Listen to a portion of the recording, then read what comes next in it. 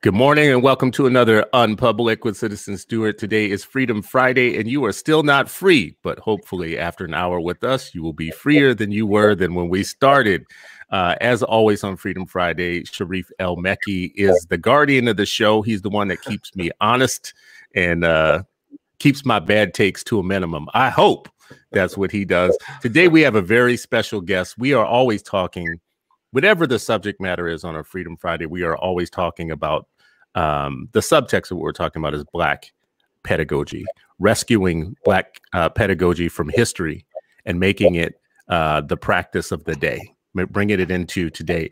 Our guest today is Dr. Jarvis Givens, an assistant professor at Harvard Graduate School of Education and the Suzanne Young Murray Assistant Professor at the Radcliffe Institute, having earned his PhD in African Diaspora Studies at the University of California, Berkeley.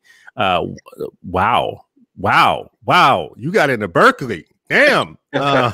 You the one. Okay. All right.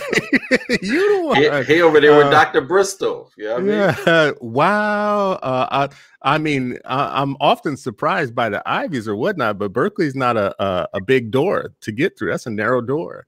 Yeah. Dr. Jarvis also has a book right now, and that's the topic of today's show. The book that Dr. Jarvis has, or I'm sorry, Dr. Givens has, that you can find on Amazon is called Fugitive Pedagogy, The Art of Black Teaching. This is the book. He's holding it up right there.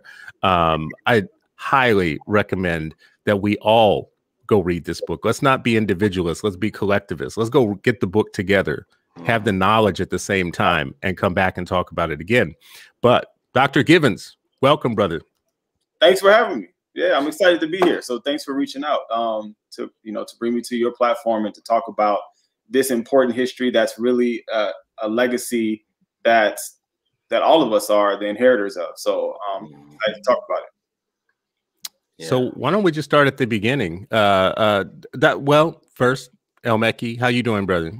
Good, doing well, man. Good. Yeah, jump in, and I'm grateful for for this platform to be able to share. And I hope Mama Toya and the rest of the 8 Black Hands crew use this as a book club at next book up for the Patreon.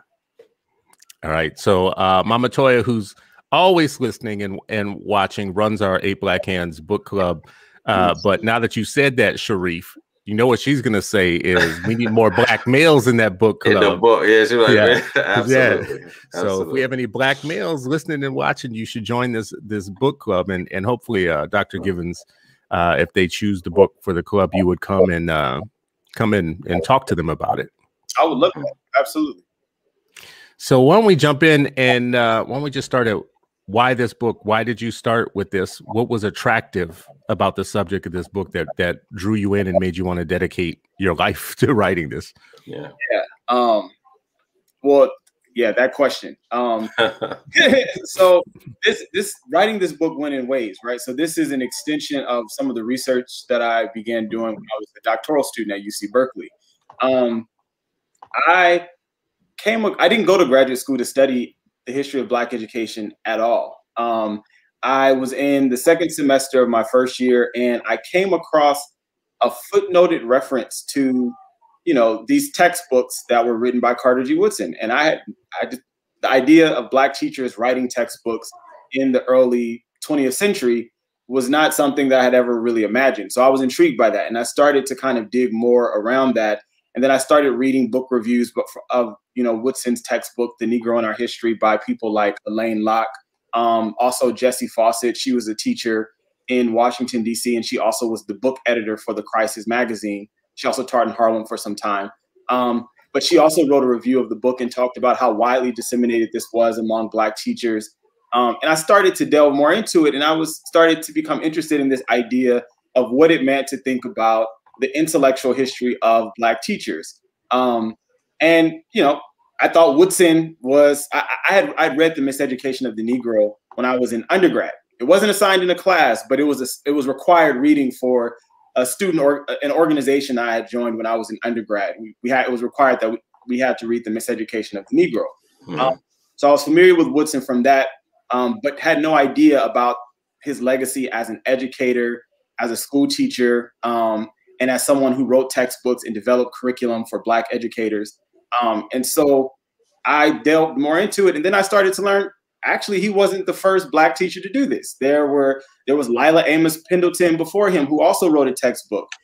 There was John Cromwell. There was Edward A. Johnson, right? A former slave who also wrote a textbook. And so I started to delve more into that and just realized that so many of the narratives that we have been given to talk about and to think about the history of Black education really flattened the story of the things that Black people had done and the experiences of Black education to just the narrative of separate and unequal, right? Which is true, it's an important narrative. We have to take seriously the aggressive neglect and the violence of Jim Crow segregation, but we can never conflate Black people's experiences to anti-Black domination, right? Black life is always much more expansive and more dynamic than that. And I was interested in recuperating the history of these amazing things that Black teachers were doing. And Woodson was just one example of the many, right? He was emblematic of this tradition. And so my dissertation was on that particular subject, looking at Woodson's ideas, his theory around the miseducation of the Negro, but also his partnerships with Black teachers across the country to challenge, the distortion of Black life in curriculum and to challenge the violent oppression that Black teachers and students were experiencing in schools. So that was the dissertation. But then at the very end of the dissertation, I came across these, some additional material that didn't make it into the dissertation, but I met, there's a sister in Washington, D.C., or I'm sorry, just outside of D.C., who I connected with. She's an older Black woman who had these old videos from this organization called the Association for the Study of African American Life and History, which is the organization that Woodson founded. And so I went there and, I looked at some of the videos, and then I came across this story about this student talking about his former teacher in Louisiana, secretly reading from Carter G. Woodson's textbook in the classroom in Webster Parish, Louisiana. He talked about, Tessie McGee reading to us from Woodson's book on the Negro, as he referred to it. And that if someone would come into her classroom, he mentioned that she would stop reading from the book and continue reading from the required outline offered by the Louisiana Department of Education. And then he said the door would close, her eyes went back to the book in her lap, right? That one scene of the kind of pedagogical move of this particular teacher and the student witnessing it and remembering how that impacted him, right? Because it exposed something about what was politically at stake in their education. And it also said something about how Black teachers were navigating power in the context of Jim Crow schools. That was another layer to the narrative that, is beyond just the textbooks themselves, right? It's beyond just the kind of the new scripts of knowledge that Black teachers were trying to create. It was both about rewriting the system of knowledge, but also the methods of transmitting that information and that legacy to students that constituted what I've come to call fugitive pedagogy. And I should say that the reason I use that language is because I wanted to tie these subversive practices of Black teachers in the post-emancipation period to the things that we see Black people doing during the period of slavery, right? When I read about, Black people on plantations going into the woods, under the cover of night and climbing into holes in the ground to teach one another how to learn to read and write, I can't help but see a relationship between that or a young Black boy named Richard Parker carrying a spelling book on his head, concealed underneath a hat, right? I can't help but see a connection between that school, right?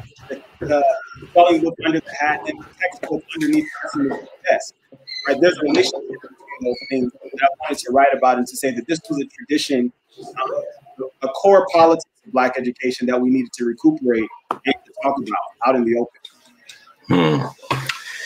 Be subversive. Wow. Yeah.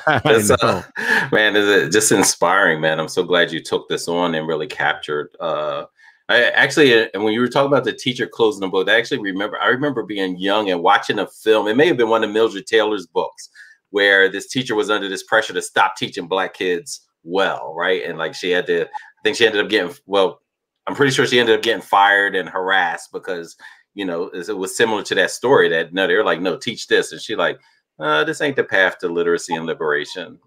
But you also bring me up with this idea of Miller Granson, who had these midnight schools deep in Louisiana during enslavement period, where she would have literally midnight schools, 12 students at a time, teaching them how to read, you know, and then once they graduated from her class, then she would bring on another 12, right? And so we're talking about each one teach one. Some each one teach 1,000.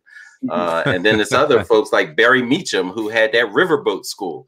Like, yeah, you know what? We can't teach Black people how to read on land, but this is independent territory, so I'm just going to use a riverboat in the 1800s and teach on this riverboat, right? Like, it just like, that's crazy, but it also shows the innovation and just the demand for education for our children, and how we looked at it as a liberating effort. Right, and it's also important to emphasize that these are not just sporadic events, right? We start to also, we realize that these Black people are doing these things almost universally across different states and different places.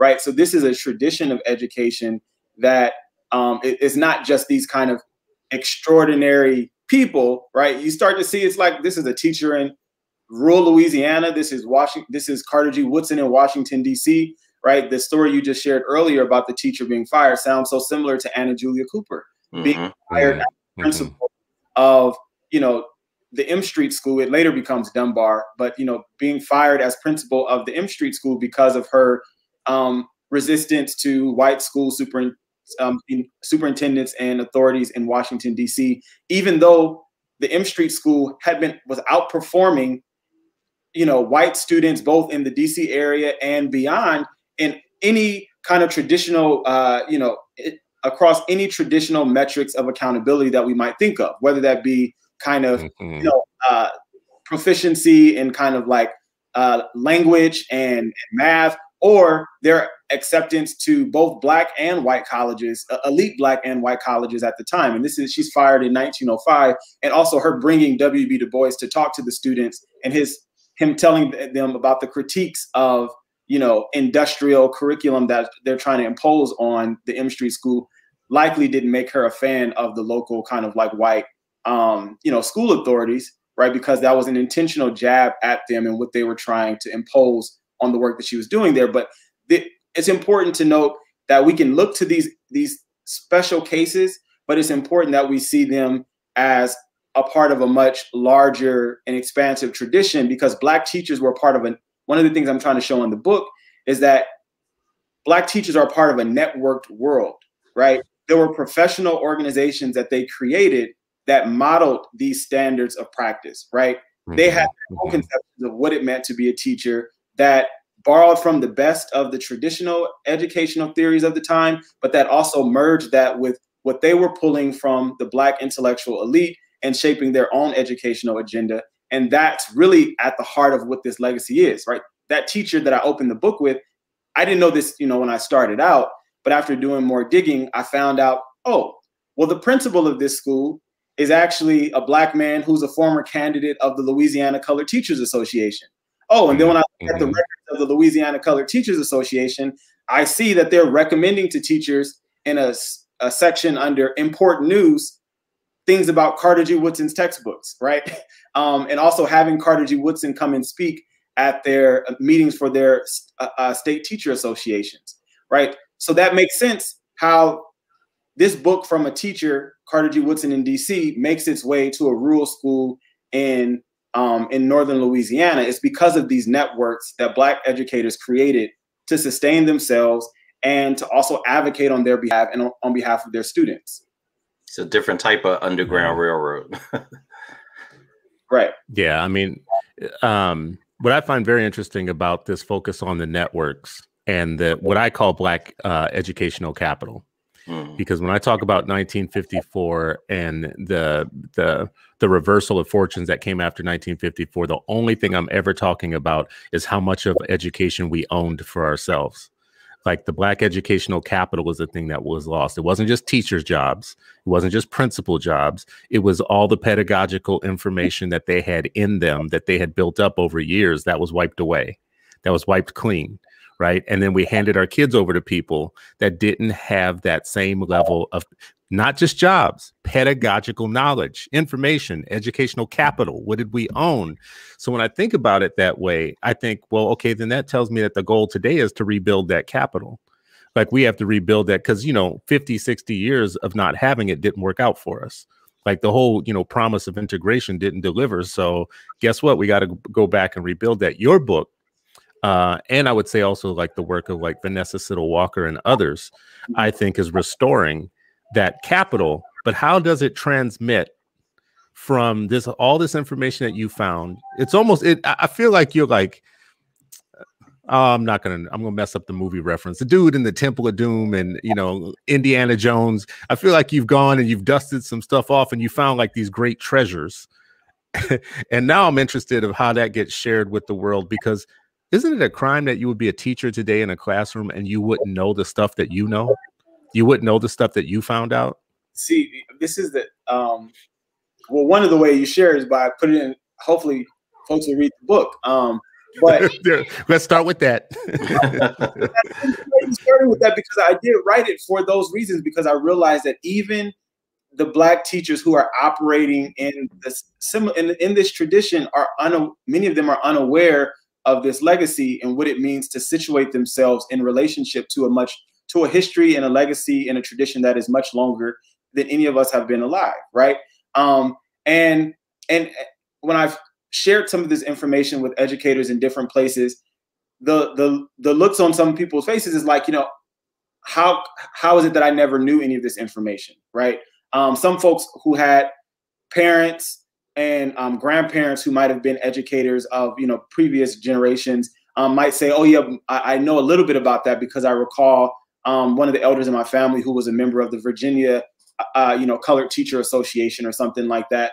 But generally, we should start by saying that teachers in general don't get any access to the history of education, let alone the history of Black education, because teacher training programs don't make space, don't prioritize teaching what used to be called, foundations courses when it comes to training teachers. It's all about the transactional aspects of what's to happen in the classroom and what it means to implement education policy. It's not about the kind of important humanistic questions that should always be at the center of education and what it means for teachers and students to realize that they're occupying, historically situated subjectivities as a teacher in a historically situated institution of, when we think about school systems as having very long roots in the society that we live in, teachers should be equipped in knowing the history of schools, but also knowing the history of the profession that they're in, and especially the history of Black teachers if you are a Black teacher today, because, there's so much that you can learn from the kinds of challenges that Black educators were up against in the past. So much of it has resonance with what Black teachers say today, but also the kinds of strategies that they employed to navigate power. And just in general, teachers are we talk about students needing counter narratives. Teachers need counter narratives as well. Teachers also have to work, be reflexive in terms of how am I intentional about crafting my own professional identity as an educator, role does history play, and how I go about informing and shaping the educator that I want to be and that I'm striving to, and the kind of education that I'm striving to model in my classroom with my students, right?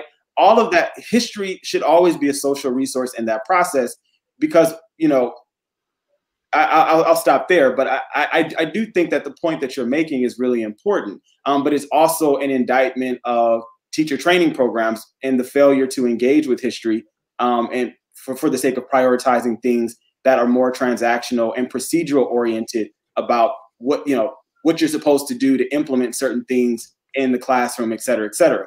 And I think that that's a huge problem. Oh, absolutely.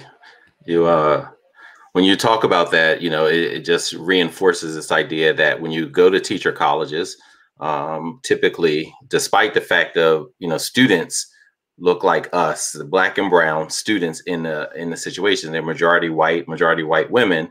But it's not just who's going to eventually be in front of our children, it's who's training the trainers, who's teaching the teachers, right? And so if their whole framework, a generation back, like in the freedom school tradition, it's always about, what's your intellectual genealogy, right? And so Black teachers, if they're tapped into this network, as you said, and this legacy, they have a particular intellectual genealogy that's bent towards, oh, this is not just for, you know, for education space. This is for specifically liberatory efforts for yourself, but for the community as well. Like Chris always talks about, your degree is a community degree, right? Like, and that's why, you know, sometimes folks can't understand why Black folks celebrate like that at graduations and stuff, like, because it's a community degree. That's why it ain't just theirs, it's all of ours. Like, we all won this. We all had to resist and move boulders. You saw how happy I got when I saw he went to Berkeley. Yes, sir. I wasn't happy.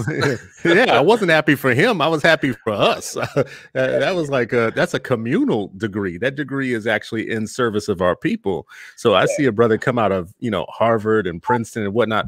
Oftentimes, when I see people come out of those institutions, it's actually not a communal degree and in service of our own knowledge. So when I see someone like you, Dr. Givens, who actually went and unearthed the things that need to be unearthed and bringing us our treasures back, I'm thinking to myself, this is exactly the way this is supposed to work.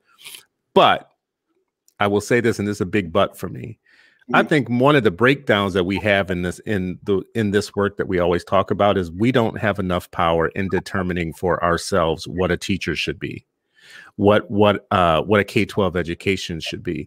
It's actually devised by somebody else, and we're always playing catch up on trying to get to reform what they have already made, rather than doing what we had been doing previously, which is infiltrating and double crossing and keeping our kids in the safe harbor of our own pedagogical information and knowledge, right? So I would be like wondering today, like, our Black educators used to go into the community and tell the community what was needed. They used to go into like Black communities. You know, Black communities used to have a real strong relationship with their teachers. I think you wrote something in your dissertation about triangulation between education and freedom, and you know, the work wasn't just about what you just called the transactional work. It really was a communal project to make us free, not just to educate us on discrete pieces of information, but eventually to make us all free together. I just don't see it today, where I see Black educators working together with the Black community to say, listen, regardless of what the state says and other people say, this is what first grade should look like for Black children specifically, not for all children, for Black children specifically, right? And then us come to a terms of, okay, well then what kind of teachers do we need to teach that? Good question. Who's going to teach them? Oh, good question. What are they going to be taught? Oh, good question. Yeah. Right? Yeah. This is why, again, why I'm super, you know, inspired by the legacy of these educators, is because what we see them doing, you know, I talk about the colored teacher associations and why they're so important. It's because they were doing exactly what you're referring to, is that we see in these space, the first Black Teacher Association that we have records of was established in 1861 in Ohio. But then you start to see them grow and proliferate after the Emancipation period, particularly in the late 19th century. And, you know, they play a huge, huge role in terms of sustaining and supporting the work that the subversive work that these educators were doing. But what we see happening in these organizations is they're reading and they're studying about, you know, literature around best practices in terms of pedagogy and stuff like that. But they're also reading the kind of political and intellectual scholarship that's coming out from Black scholars who, you know, whether it be Carter G. Woodson or whether it be an Ida B. Wells or whether it be, you know, thinking the leadership of Mary McLeod Bethune. Mary McLeod Bethune is a huge leader in this world of teachers. And is the president of Woodson's organization for the last 15 years of his life. Their partnership in terms of reaching teachers is something that I try to explore a bit in the book.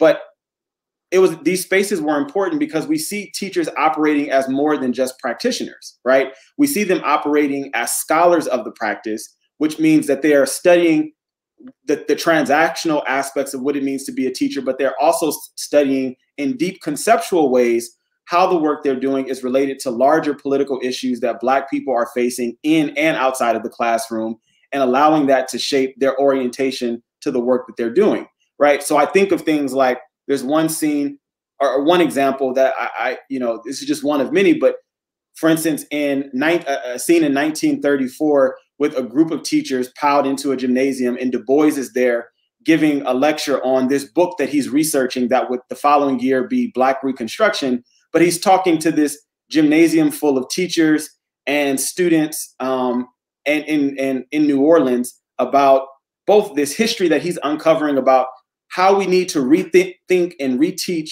the period of Reconstruction and all of this information that he's uncovering. And he's sharing this in the context of these teachers, right? And then the following year, right, we see it show up in one of these teacher magazines, a pre-service teacher writing a review of Du Bois's book, Black Reconstruction, in their magazine, in their local magazine, right? And sharing with other teachers, encouraging them to think about this. And then it just so happens that there ends up being a Mardi Gras float, right, of students with reenactments from Black figures from the Reconstruction period, right? So there we can see and trace the kind of intellectual practices and the intellectual ideas circulating among teachers because they were creating these places for them to be studied, for them to engage in critical study that had to do with more than just what they learned in teacher training programs. And this is why Woodson never taught teachers through a teacher education program. He couldn't really do what he wanted to do at Howard University. So he left Howard University after only being there for about a year and a half, maybe, because of his conflicts with the white president of Howard University, who essentially pushed him out, right? Woodson, he publicly critiqued the president's efforts to remove certain books from the library because they were perceived to have communist leanings. Woodson refused to surveil his colleagues and report back as to whether or not they attended chapel, right? Oh, wow. And the president didn't like that Woodson was offering continuing education courses to local teachers in Washington, D.C. without his knowledge, right? So he said either apologize publicly or you need to resign. And Woodson decides that he will resign.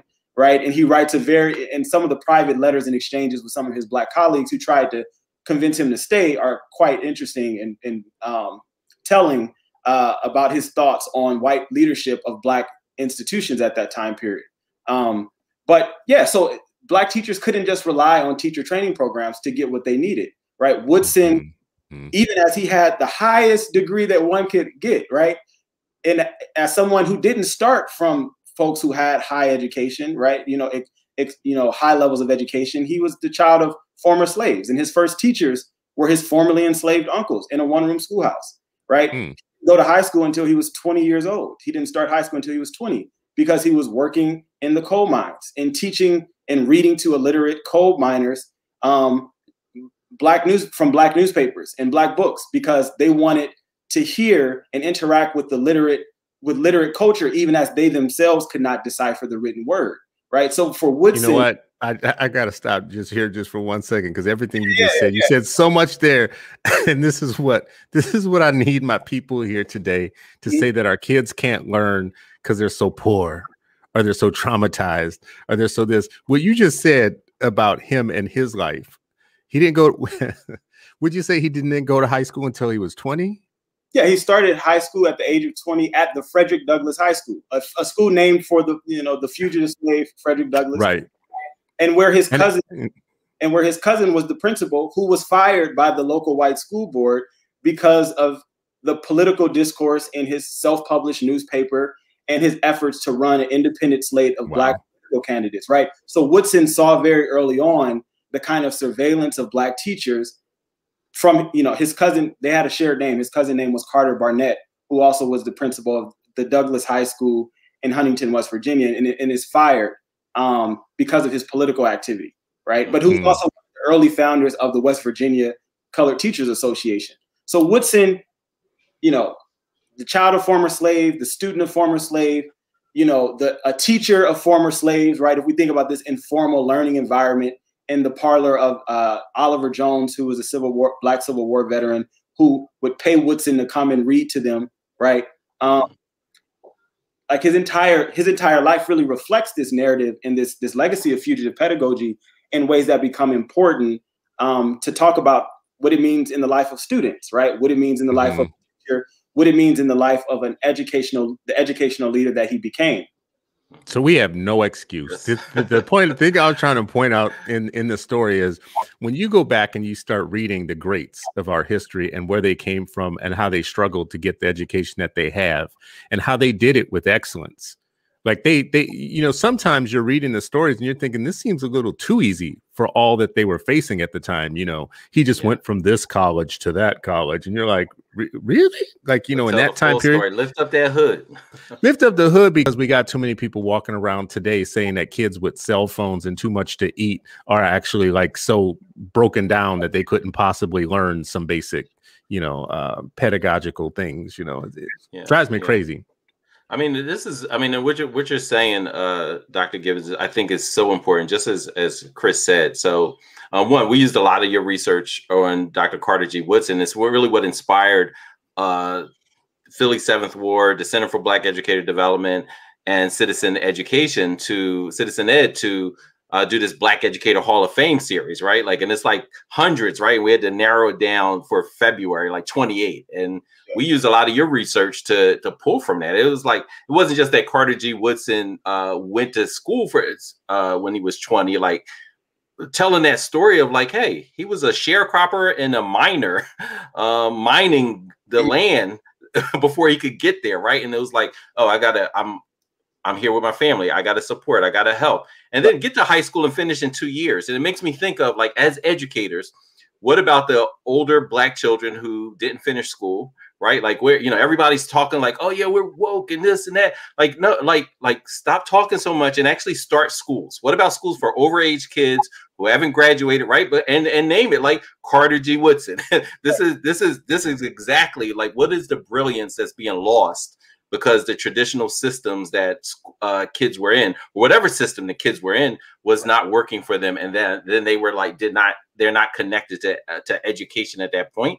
And then the other piece that makes me think of, and it could be HBCU starting, like which HBCU wants to step in and start schools for, since all the answers, you know, people have a lot of answers, but like, let's make them practical. Let's apply them to the context of today. And we got a whole lot of overage kids that have been pushed out of school and don't see a connection between that and their future success.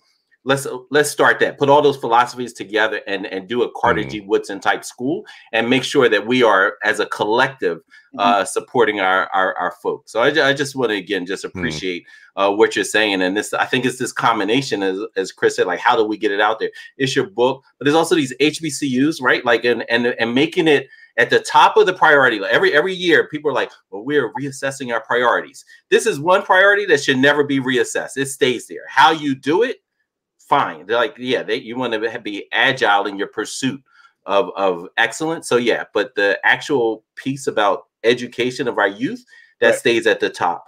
Our out of school time, we've talked about that a lot on our shows, owning that space, right? And so, as you said, Carter G. Woodson wasn't doing it through a traditional program.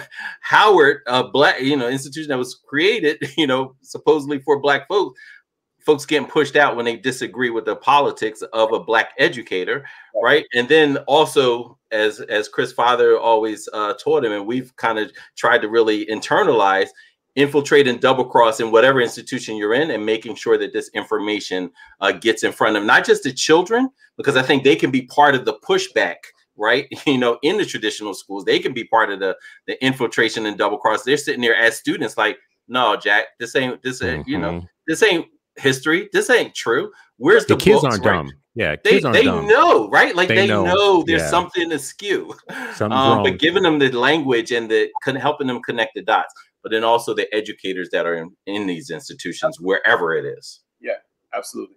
Well, I want to ask Dr. Gibbons about a very specific point, because you keep mentioning the Negro Education Association. That was my next thing. Yes, so I want to, Dr. Carr teases us with all these books that he has. So we want to hear what you're doing, because Dr. Carr got like piles and piles of these teacher association history. Well, books. here's what I specifically want to know, though, was like, that was the main system of organizing the information and the keeping of the capital, the educational capital. When they were about to merge into the white unions, the presidents of and the leaders of Black educators were telling them not to do it. I've seen lots of historical record of them saying, like Vanessa Siddle Walker covers this, saying we will be second-class citizens in somebody else's labor movement, basically. Yeah. So what did you find about that? What do you see in terms of the benefits of them having had their own separate Black folk, unions and organizations versus today, where our Black folks who are, I hate to do the air quotes, educators, are in white unions that really determine the agenda, and their agenda isn't what it used to be?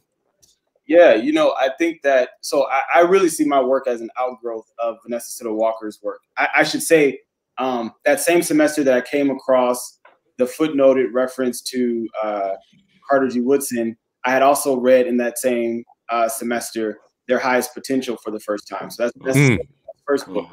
And it just really struck me how much the story of the Coswell County Training School that Vanessa writes about in that book, how much it resonated with my own experience at the small Black parochial school I attended in Compton, California, which is where I'm from. I'm originally from Compton, and I was just so struck by the similarities, right? Because when I got to college and started to learn about, Black student underachievement, started to learn about, like so many of my peers never had Black teachers. I was like, oh shit, that's crazy. I had Black teachers my entire life. I only had Black teachers. And I didn't think about my experience in school as negative. It was always, for the most part, a positive experience. When I thought about the educational experience that I had, and even in high school, the high school that I went to was a public high school and was over 75% Black, and the majority of the teachers and administrators were also Black. And I mean, you mentioned me going to Berkeley. I wasn't the only one. There were 22 of us from my high school in Watts that was 75% Black and close to 25% Latinx. There was 22 of us from my high school that got into Berkeley my year. So when I went with friends from the high school that I went to, and we had Black teachers. And I was saying that I just wanted to kind of clarify that point. But when it comes to so when I was reading Vanessa Siddle Walker's book, so much about what she was writing about felt like it resonated with the experience that I had. And that's what initially made me decide to kind of press more and to dig more, right, into that history. Mm-hmm. And so when I started to look at the records of Black teacher associations, it was for pragmatic reasons for me, because I wanted to trace how can I demonstrate, improve the kind of the breadth and depth of Woodson's influence in the circulation of his ideas. And it became convenient to go, oh, well, let me go to the publications of colored teacher associations, which was, publications that they publish on a monthly or quarterly basis, and see if he comes up. Absolutely, he did. You find excerpts of speeches of Woodson speaking to teachers at their teacher meetings. You find lists of Black teachers gathering together to organize around how to interpret and incorporate Black life and culture at the elementary school level, at the middle school level, at the high school level, right? And they're being organized within these divisions in the teacher associations to set up committees to figure out how to do this work, right? And so for me, what I'm finding is that the records of these teacher associations that are really scattered and all over the place. When Vanessa tells a story about how she got access to the records for Georgia, which is what her book is based on, it's because the former executive director, recognizing what was happening as these organizations were merging, he decided to kind of preserve all of these materials because he knew that they were going to be important because of the way in which these organizations were so quickly being integrated out of existence, and the way in which the principals and the teachers were being fired and demoted and undermined in the process of how desegregation was being rolled out, right? And so what I'm doing now is I got a grant from the Mellon Foundation to digitize and preserve the publications of colored teacher associations across the various different states and also the national organization. And what we're doing, I'm saying we because it's myself and my colleague, Professor Imani Perry, we're creating an online portal called the Black Teacher Archive, where we're going to house these digitized materials so that they can be available for research, but also so that they can be available for teachers to engage with and to think about what it means to organize around these kinds of ideas, but also what we can learn from the records of these organizations. And it's also important because these documents demonstrate the kind of the hidden role that Black teachers played in the long Black freedom struggle. We don't have a Malcolm X, well, actually not Malcolm X. We don't have a Martin Luther King or Angela Davis or John Lewis had it not been for the teachers that they talk about that they had, right? They didn't just fall out of the sky out of nowhere. These were people that were enacting and putting into practice in the Black freedom struggle ideas that were implanted in them based on the social emotional context that Black teachers created, and intentionally so, you know, in these schools that they were shepherding and that they were where they were teaching them. And you find that teachers being explicit about this, right? In Vanessa Siddle Walker's book, there's a part where Lucy Laney is at an NAACP meeting in like 1919, and she says, she says, we may not be able to vote now, but we're going to teach civics. We're going to teach these things to students to help them imagine a world that doesn't exist and to fight for it, right?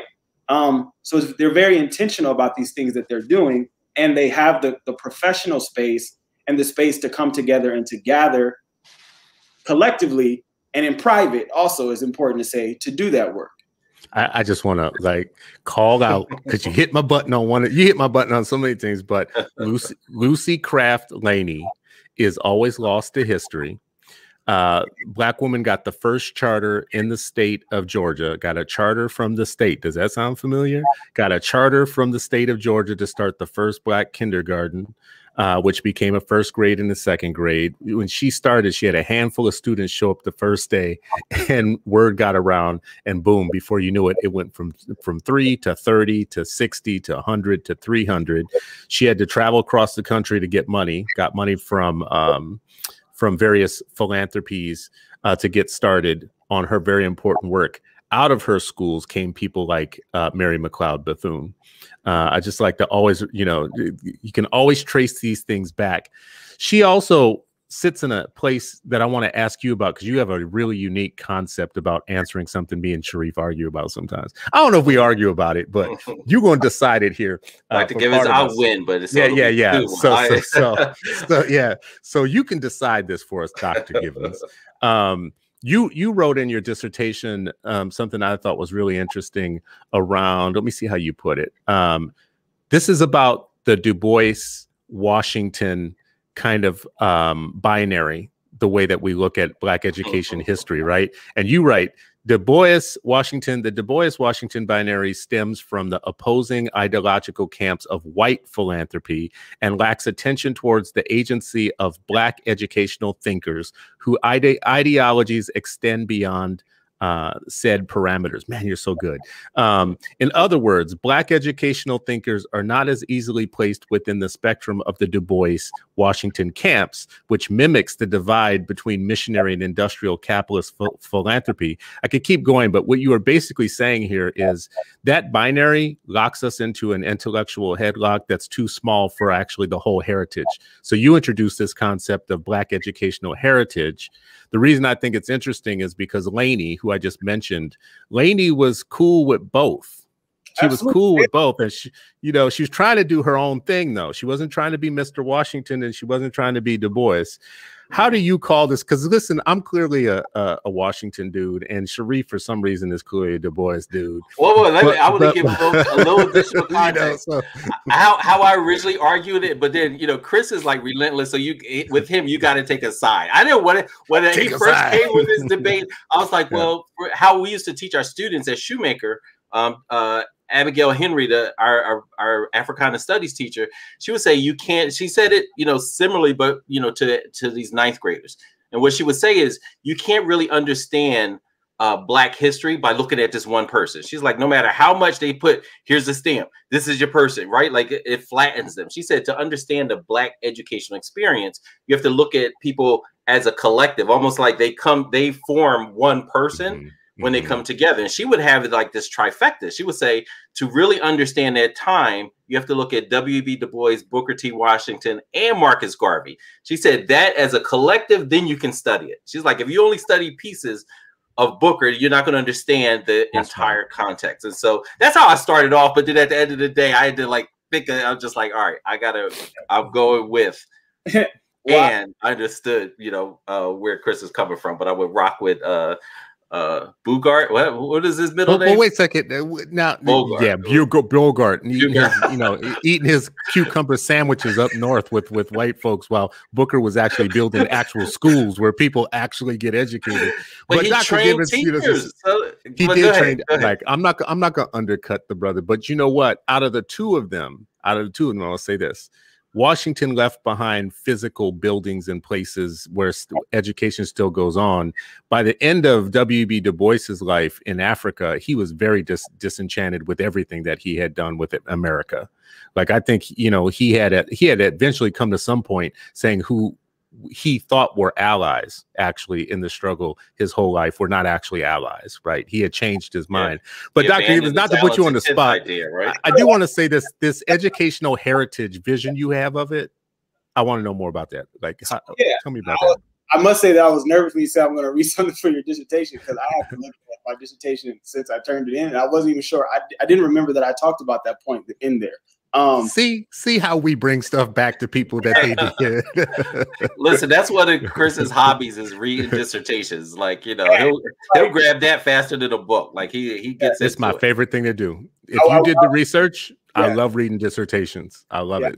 I wanted to embargo it, but I didn't feel like I didn't want to take the chance of like doing it wrong and delaying like filing because I needed to move on. But I appreciate you bringing that point to the fore, because, you know, one of the things I'm trying to say there is that I do think that this binary that we continue to use to frame the history of Black education is limiting. And I want to say how I came to that point. When I started giving talks about Woodson, you know, at conference and things like that, people would continuously ask, well, would you say that Woodson is more of a Washingtonian or a Du Boisian kind of educational thinker? And I was never able to really offer a good response to that, because it just doesn't make sense to think about Black teachers and the ways in which how they're negotiating power, how they're negotiating a very complicated, you know, economic landscape when we're thinking about who they're having to rely on to acquire funding in order to build schools, right? It's very limiting. But also we would find that when we look at Du Bois and when we look at Washington, neither one of them are completely, one or the other, right? It's always a combination of the two. But I will say that the manipulative practices of white philanthropists did really undermine many of the efforts that Booker T. Washington, as he tried to kind of play both sides in a certain kind of way, right? But one of the things that I was interested in pointing at there is that when we named this the Du Bois-Washington debate, we failed to account for how white philanthropy and white capital is actually behind the scene facilitating this kind of dysfunction that we actually see playing out in Black education, right? Mm-hmm. It's you have this case where they're using, Booker T. Washington as this kind of figurehead in a particular way, and then using this to kind of fund only certain kinds of Black education and to defund others in very strategic ways, right? To starve particular schools, whether it be, Anna Julia Cooper's, efforts, or I think of John Davison in Georgia, who was fired because he, was secretly teaching Latin, right? And because white philanthropists felt like he wasn't fully committed to the industrial education model that they demanded that he follow, right? So you start to see this kind of policing and violent surveilling of Black teachers, that is really behind what we're calling the Du Bois-Washington debate, which is a misnaming.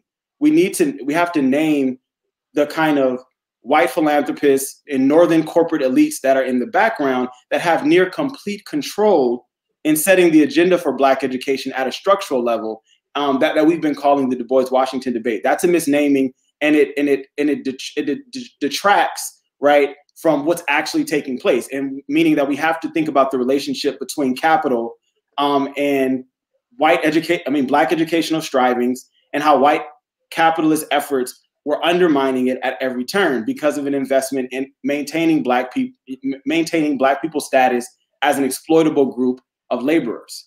And that's something that we can't lose sight of, even as we can acknowledge the kind of aspirations and striving that Booker T. Washington had as he was trying to build, and you doing very practical things. And there are people that have written about, Washington and some of the things that he did behind the scene to support Black efforts and to support Black businesses and to challenge white supremacy and lynching and things like that. We know that that's true, but we're distracting ourselves when we focus on these individual people and don't look at the structures that are facilitating this dysfunction. Love it. I think you're muted. I was saying, I think you threaded a middle ground there. You threaded the needle on it, a middle ground.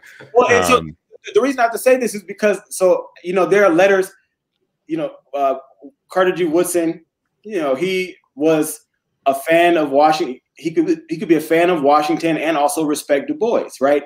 There are letters within the span of 2 years of him going to see Booker T. Washington speak while he's a college student, right? And then him writing a letter to Du Bois as he's trying to go to graduate school and to write a thesis, right? So even someone like Woodson can look to both of them and see the merits of what it is that they represent. Same thing with Mary Bethune, right? Or Nannie Helen Burroughs, who people often refer to as the female version of Booker T. Washington, right? But we also know that she, even as she understood that these working class Black girls that were attending her school would likely go on to be in the roles of, perhaps domestic servants or, take on kind of different kinds of trades, she still found it important to teach them languages, right?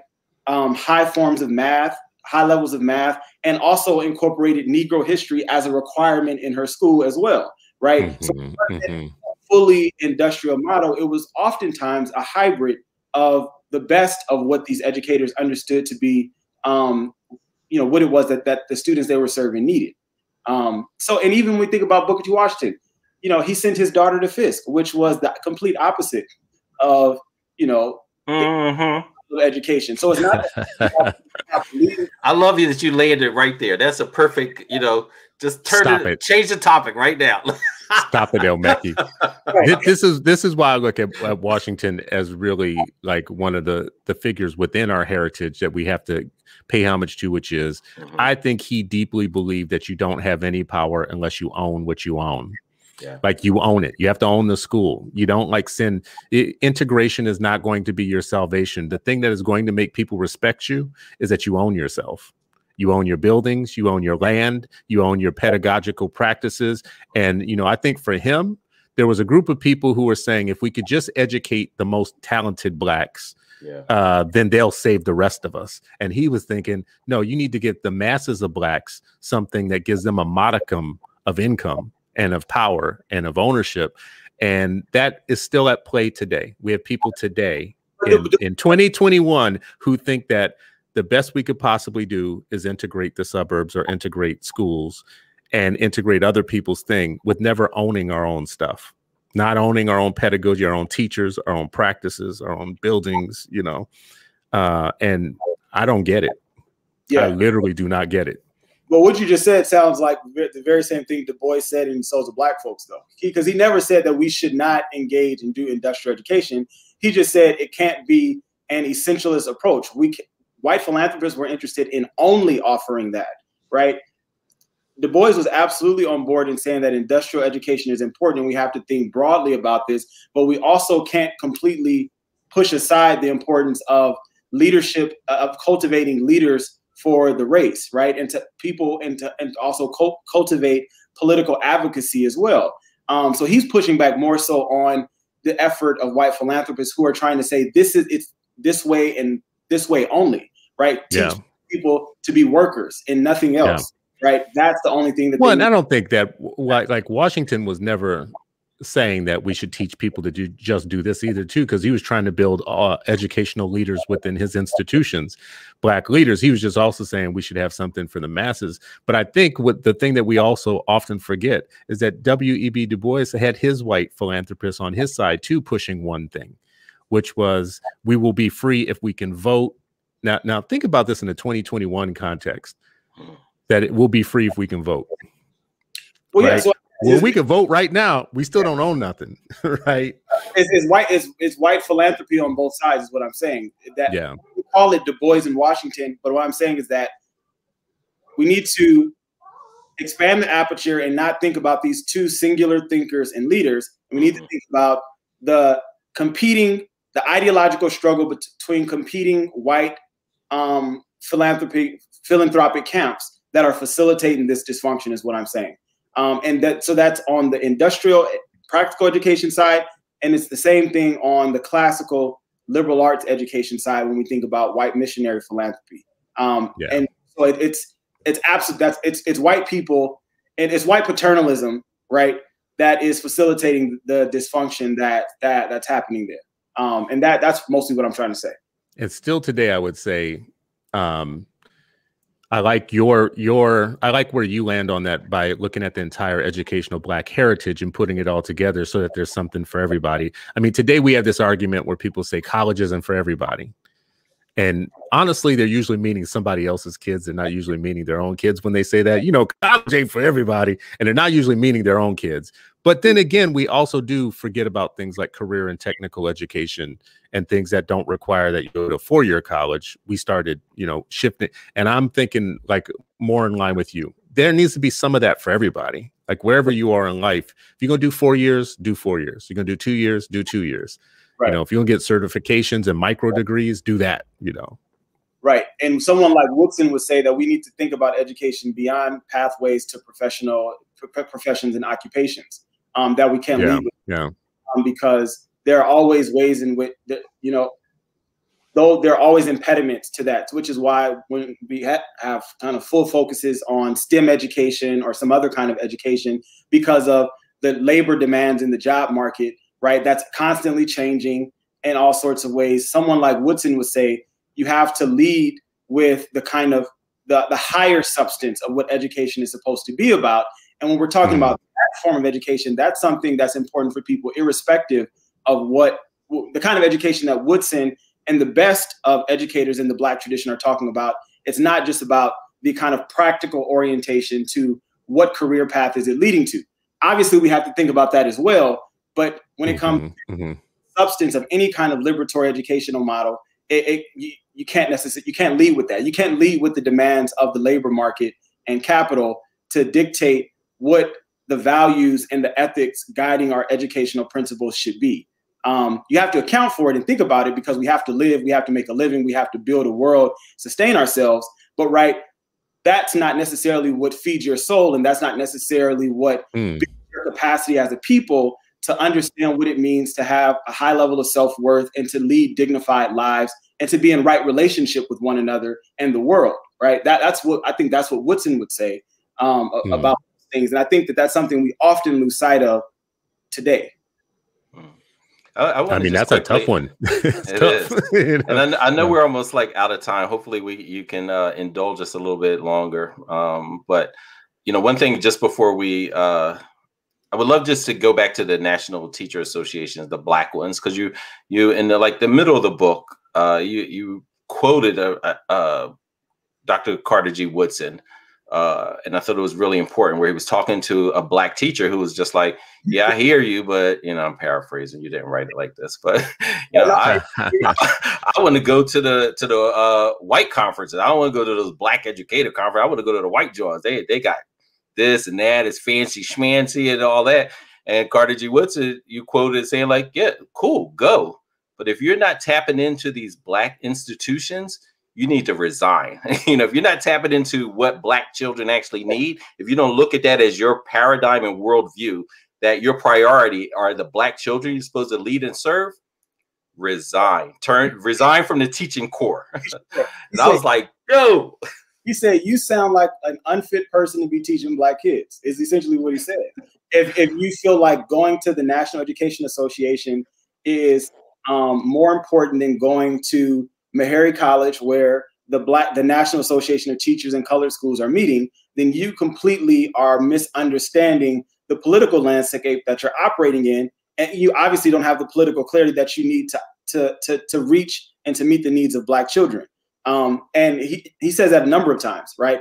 Same way that he says that John Dewey is not good enough for thinking about the needs of Black children. Thank you. Thank you. Says, there's the one quote when he says, "I met one educator who could talk about all the educational theory from Socrates down to the day of Dewey, but was ineffective in the lives of Black children," right? And so essentially he's saying white theories of education fail to account for the structural realities of Black life. And absent that, you are not accounting for the deeper kind of, what's at stake and what the costs are for and what's at stake in for Black education, right? So you have to engage with the, essentially he's saying the scholarship in Black thought, right? Black study, essentially, is what he's saying. These teachers are before Black studies was in the university in the late 1960s moving forward.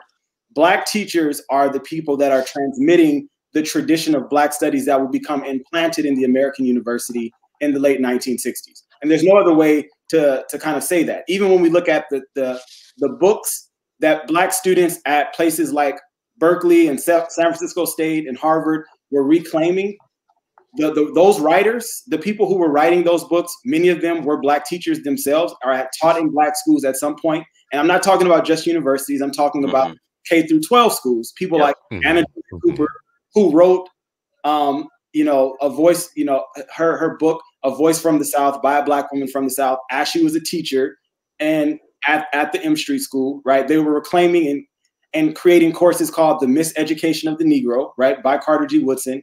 Ida B. Wells was a school teacher, right, and worked in one of the teacher associations, and was fired as a teacher because of her exposing a scandal between white superintendents and a number of educators in the district, which is why she's fired in Memphis. And so, but also the writers, Zora Neale Hurston, she was educated by Black teachers, right? And if we read her autobiography, she talks about Dwight Holmes when she goes to high school in Baltimore and his exposing her to literature and the way that he taught it and how that impacted her, right? All of these books and things that we end up reclaiming in Black studies are the product of a set of traditions of Black studies that were passed on through other means, but in very systematic ways through Black teachers and their organization and their organizing efforts. So, and I know we got to run, but again, I love having you here because you can answer lots of questions for us. You can fix some things for us. Do you think that Black educators should have their own associations again? I feel like that's a question for Black educators. I always try to be mindful of the fact that I am not dealing with the day-to-day operations of what it means to teach in public schools and in classrooms. And so I usually try to offer what I have in the book and what I know as a historical scholar as a resource for teachers to build and do as they see fit. However, when I look at what these teachers were doing and the kind of, the effects of, what it was of their organizing effort in these organizations, I absolutely see a need, right, for some of the things that these organizations offered in the current moment. And I think that that's something to consider. I can't tell people what they should do, but if I was a teacher, I would love to be a part. If I was a teacher, I would love to be a part of these kind of organizations that people like Mary McLeod Bethune, Ida B. Wells, Carter G. Woodson, W.E.B. Du Bois, right, and all these folks, and James Weldon Johnson, right, who gave us the Black National Anthem, right? He was in the teacher organization in Florida, who gave us the Black National Anthem because he wrote it for his students to sing, right? I would want to be a part of something like that, is what I would say. So the answer is yes. After all that, yes. I think the answer is, it's hard for me to read that history and not think, damn, we need that. Like what they had sophisticated ways of understanding information across states. You mentioned that earlier today. Like Absolutely. we don't pay attention to, they were organized and they had information exchanges across southern states that were sharing information. Boy, it would be great to do that again. They were taking the standards, the white standards, and taking it to their own camps and figuring out how to translate that for the students that they were working with. Right. They were our translators, and they were working with communities to understand what we were up against, because they were educating more than children. They were educating the community on like what the problems were. Man, that all sounds like good stuff. We should have that again. you use the language of translators. That's the exact language that Mary McLeod Bethune used. In 1935, she gives a speech at at Carter G. Woodson's organization. This is the year before he asks her, before she steps up to become the president. Even though she doesn't have a PhD, right? She didn't have a PhD in history like that. This is an academic organization, but recognizing her as an important political force, Woodson, wanted her to be the president of the organization. But she, speaking to the group of people at this meeting, she says, we're in need of translators who can take this knowledge being published in the Journal of Negro History and by scholars like Carter G. Woodson, and to translate it to students in the classrooms, right? So then the following year, you see all of these workshops and meetings at the association meeting the following year when she's president, in terms of talking about what it means to interpret the history and the work that's being done by people like Du Bois and Woodson, for it to be translated for the needs of students. And then the year later, create the Negro History Bulletin, which is a magazine for teachers and students, written at a 5th grade reading level so that it could be accessible and can be used to build curriculum around in schools across the country, right? So that idea of translating was very important for these organizations, where you see not just K through 12 teachers, but also professors.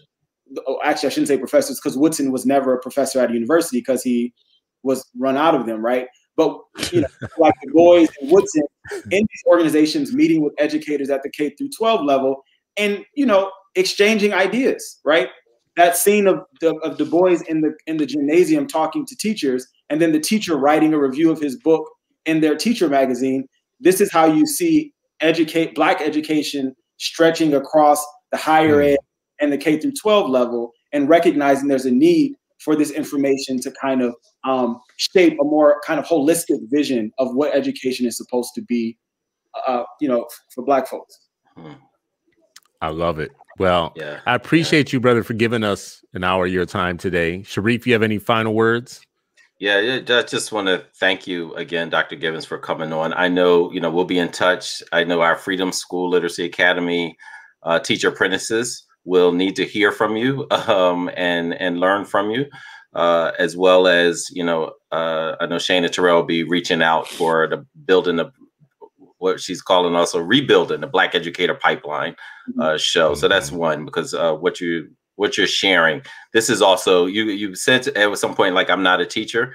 Then what the heck have you been doing the past hour and like, no, this is teaching. This is exactly what teaching is. So I agree, but I say that because I say that because I try to be intentional. I don't like when researchers and scholars dictate a lack of appreciation for the work that teachers and humility. No, I appreciated the humility, and I just wanted to just acknowledge, like, this is a well developed lecture, a teaching hour. And then I would just double down on what you said as far as, like, how teachers are trained. And they're learning about, these white education theorists, these white behavior theorists, these white child psychologists, human growth development theorists, all of this. And then they're being sent into schools full of Black and brown children, right? And so, like, their whole world view is jacked up. And so when most of them say, I'm not prepared to teach Black and brown kids, but teacher colleges aren't listening to them. They're like, oh, just go anyway. And they're like, yo, I'm not prepared. A year, before they get there, student teaching, the first day, a year later, they're saying we were not prepared. Thousands of dollars, 4+ years later. But also those teacher college professors, they don't know. They choose to ignore. They choose to erase the Dr. Carter G. Woodsons or the Jawanza Kunjufus or the Vanessa So, or like whoever it is that's doing that research. And this is what needs to be front and center in teacher prep programs. And then, this whole idea, I really want to just appreciate and challenge HBCUs. The gaps, the holes, the chaos. Like, this is what HBCUs, they were stepping into chaos, right? Like, in the midst of chaos, advance. And I know you're underfunded. I know that. And step up and step in, particularly, and start with the kids that everybody's abandoned. Those overage, those kids who've been pushed out, those kids who are not connected, right? And we all know about the African tradition of what the youth will burn down if they don't feel the warmth, right? And then lastly, just thanks for today. but also thank you for, for your work, for archiving, our history and making it accessible. I'm just deeply appreciative and grateful for your work, brother. Thank you. Thank you. I appreciate that. And again, thanks for having me on to share the work. And I'm looking forward to more conversations like this. This is very helpful for me too. Well, we have so many other things for you to settle for us. So we're gonna have to have you. We got to have you come back. We got to have you come back on a regular basis and fix some of these things for us. Here's my final word on it. Information is king and key, and information about self, like know thyself, is like one of the oldest kind of proverbs in the world. Like if you don't know yourself and where you've been and what you've done, you'll fall for any story about where you've been and what you've done. So when it comes to education, we can't win the education wars for our children if we're ignorant, completely ignorant to what we've actually contributed to the field in the past. So when I see people like you, like Raiders of the Lost Arts, the people who actually go and find like what we used to do and brush it off and show people this is our heritage, this is who we are, and this is what we've known, and this is what we've forgotten. This is what the ice age that came after integration, which was disintegration for Black educational theory, history, heritage, and all that, is what's dogging us right now. We are putting our kids into the hands of people who don't even know what they don't know. And how can that be a good situation for our kids, for our young people? So what I would hope that would happen is researchers who have the information like you, authors, teachers, educators, university presidents, leaders of civil rights groups. Black folks have a lot of infrastructure, social, political, and economic infrastructure that should be transmitting the information that you have found. It should be at the forefront of what we think of when we think about winning a better education for our kids. For people listening and watching, I want you to go and find Dr. Givens' work. First of all, you can find on Amazon, you can find his book, Fugitive, Pedagogy, The Art of Black Teaching. You can also find him online on Twitter. What's your Twitter handle? It's right there on your thing here, Dr. Givens. I just joined like a week ago.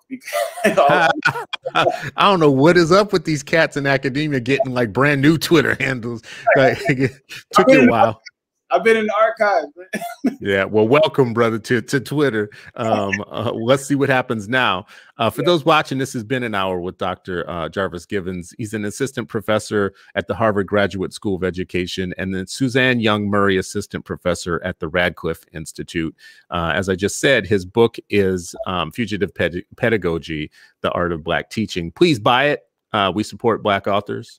I got my copy. I did a Kindle copy, of course, because I support sustainable reading. Don't need to kill no trees. But, do what you got to do. Dr. Givens, one last parting shot, brother, which is just, I love information and archives. So this thing that you're doing with archiving this important history for us, I think is important. That's not going to have a firewall, is it? No. It's going to be accessible to the public. That's one of the things. There you go. Yeah. There you go. Automatic for the people. All right, good. Because I'm sick of these firewalls with y'all Berkeley folks. Anyways, appreciate those of you who have watched this for an hour. This has been another Freedom Friday, and you are still not free, but hopefully you're freer after this hour than you were when we started. Enjoy your weekend. Look out for each other. Stay safe. Do your best to keep your mind and your body well right now, because it is